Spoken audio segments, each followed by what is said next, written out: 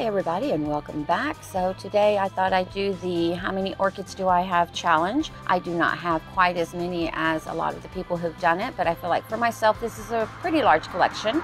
So we are starting outside, so if you hear the cars in the background or dogs barking, that's why.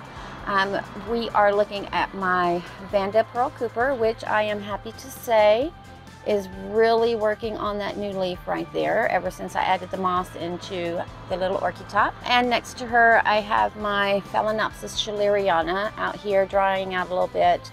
I had her soaking in a bucket, so to make sure she dries out in that crown and everything, I do hang her out here for a couple of hours before the sun actually starts hitting her. And very slowly, let's go down here. We have my Cymbidium California Dreamin', who is currently working on that new growth and that new growth. And I thought we would have another new growth right in here. Whoops. Right in here, but I don't really see anything yet. And I do have that skewer kind of there so she doesn't grow that way. I want her to grow up. All right, so let's head back inside and see what's going on in there. Okay, and then we have a Phalaenopsis soft clouds in this here basket who is working on a new leaf, and she's got lots of new roots going down into that basket. And then let's just move on over real quick to this lovely lady here who is also a harlequin. I just call her harlequin. She has the smaller flowers. She's done nothing for a couple of, probably about 8 months now, but that's okay. She's still nice and firm. She's still surviving in the pot. She's not going downhill, so she's just trying to decide what she wants to do with her life. Okay, so now let's go look at the rest of them.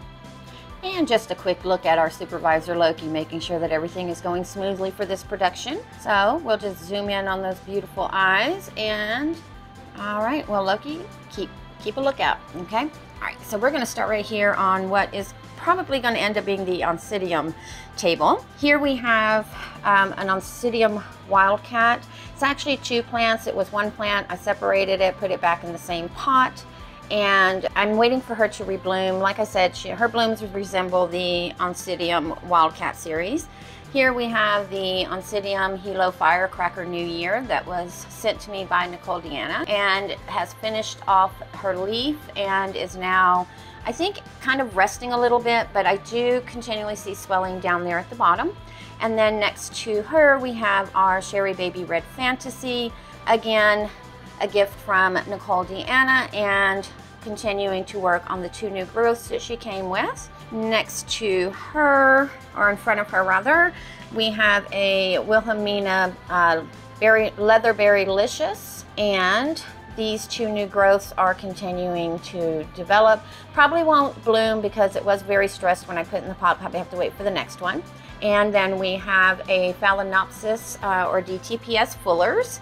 And look at those beautiful blooms. And then we have our Pinot Princess Scary, a Wilhelmina, and she is still working on that new growth. I thought she wasn't doing anything, but I think she's just extending up because she's getting taller. Behind her is another Sherry Baby. I believe it's the Sweet Fragrance. I'm not sure which one it is. I have to wait for it to bloom, but she is finishing off her latest growth, and that is it on this one here. And then we have our no ID Phalaenopsis Morgan. We have a no ID Phalaenopsis here. Then we have our Catatante Orange Kiss. Look at the size of that bulb already.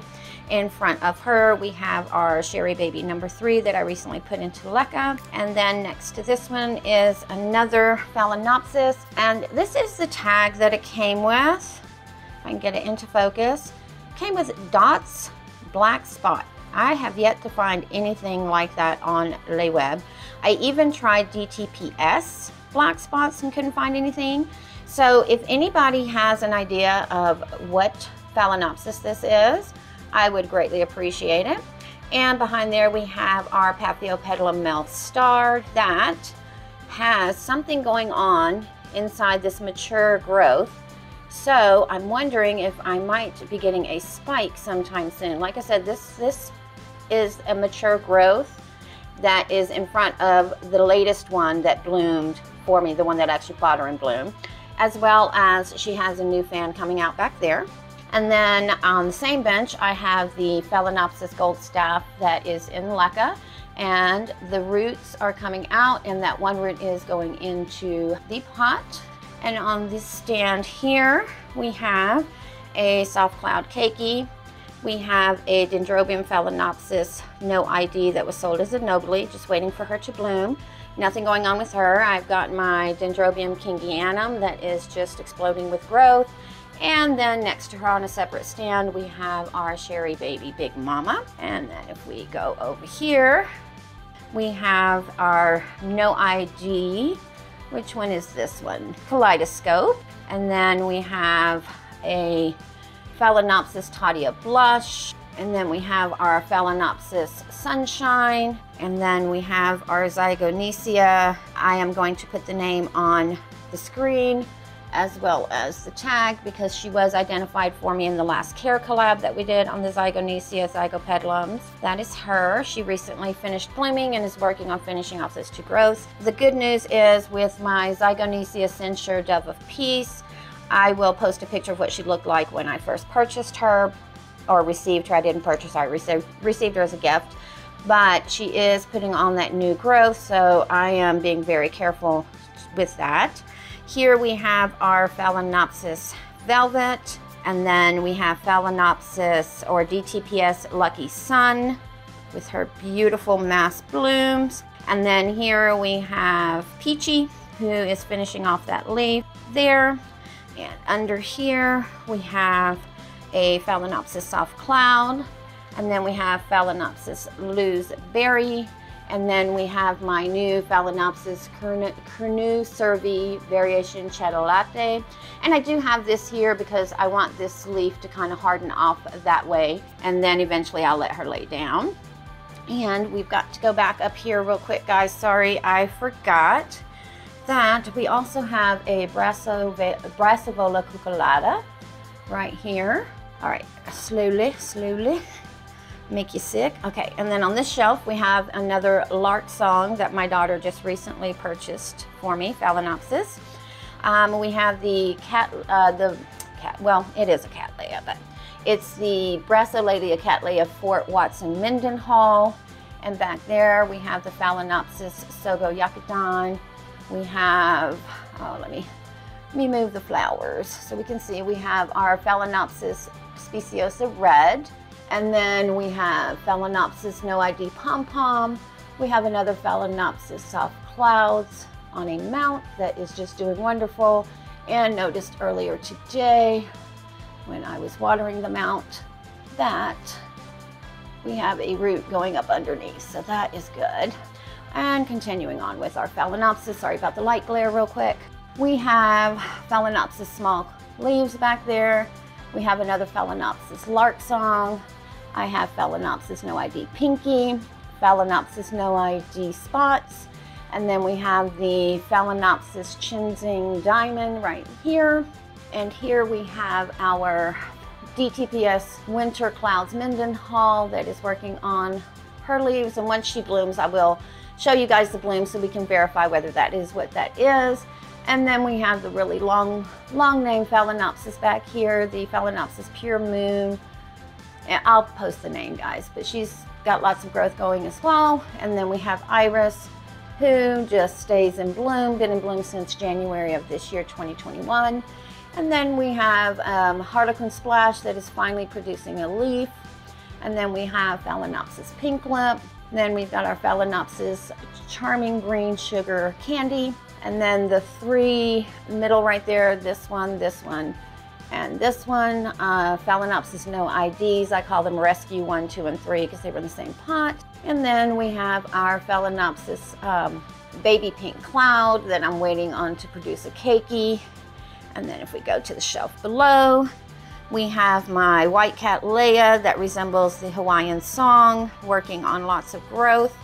Next to her, we have the, this one has a long name too, the Potnera Dick Smith Paradise crossed with the Horus Mimixa. And then next to her, we have the Potnera Dick Smith Paradise, also working on lots of things.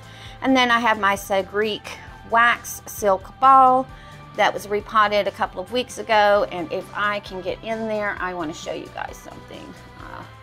Let's see, get up under Let me move one of these out of the way, guys. Sorry. Here. Without damaging anything, because we have some exciting things going on that. Do you see those? We have roots. So that is a good sign. All right, and then next to her, we have another no ID white Cattleya, but I am almost certain that this white Cattleya is the same as the other big white one that I have that resembles the Hawaiian song. And then here we have our, let me pull the tag. This is the Chinzing Golden Super, I believe. The RLC Chia Lin Golden Super crossed with RLC Hilo Grand, who's got growth coming up. And then here we have our Brasidium Golden Gammon White Knight that is working on, let's get around to this side here, working on that new growth. And then we have our Epilabia Cattleya Volcano Trick Red Lava working on a growth, and the No ID Dendrobium Phalaenopsis with the spike that will be opening in the next few weeks. And then next to that we have the Oncidium Twinkle, which one Fragrance Fantasy right here. And then I have this one with the ginormous name, Cattleya BLC Willanette Wong the Best, crossed with BLC Once Mendenhall, who is also got several new growths. And then we've got the BLC Fritz Nicholas Spring Dance Cattleya, both seedlings.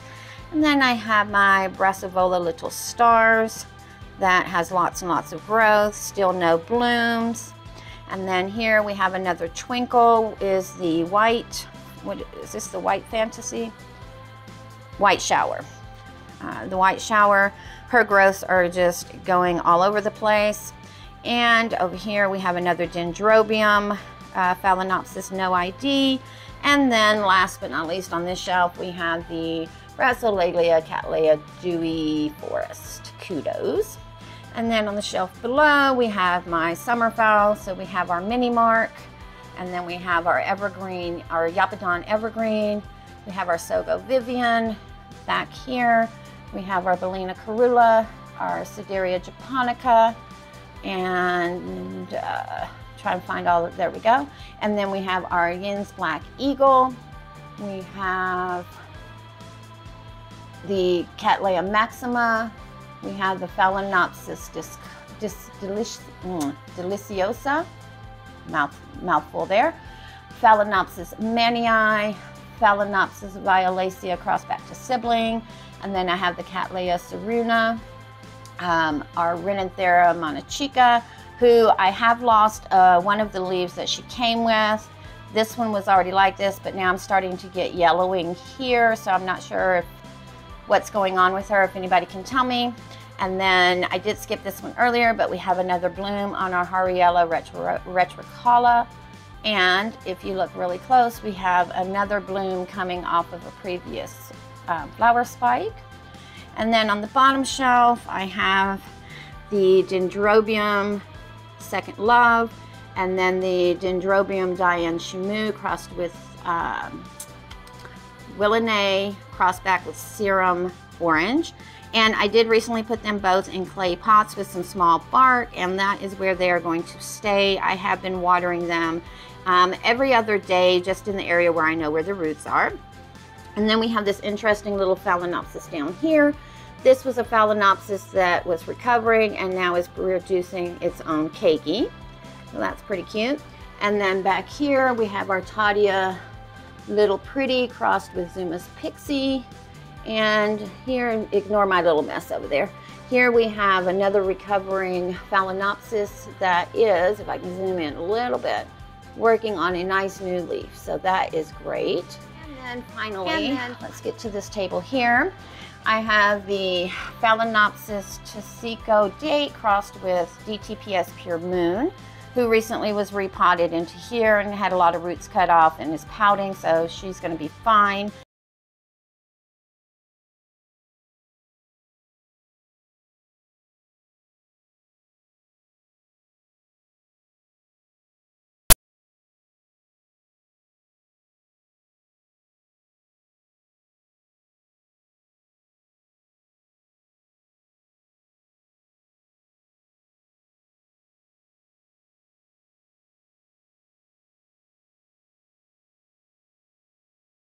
And then here we have our Sarai 2.0 Phalaenopsis no ID. And then we have Miss Wendy, also a no ID Phalaenopsis, who, if you can see, has a little break in that leaf. Well, that's because somebody dropped a mount on her. And then over here I have my Miltoniopsis Lila. I'll post the official name on there. I just call her Lila. And that was also a gift from Nicole Deanna that ended up being 2 plants in one when I repotted. And what I've been doing is keeping water in the reservoir for 2 days, emptying the reservoir for 24 hours, and then putting the water back in. I'm finding that the cocoa husk is staying moist enough that she's not drying out, but I'm afraid of crown rot. Not crown rot, that orange rot. And I'm a little out of breath, so sorry.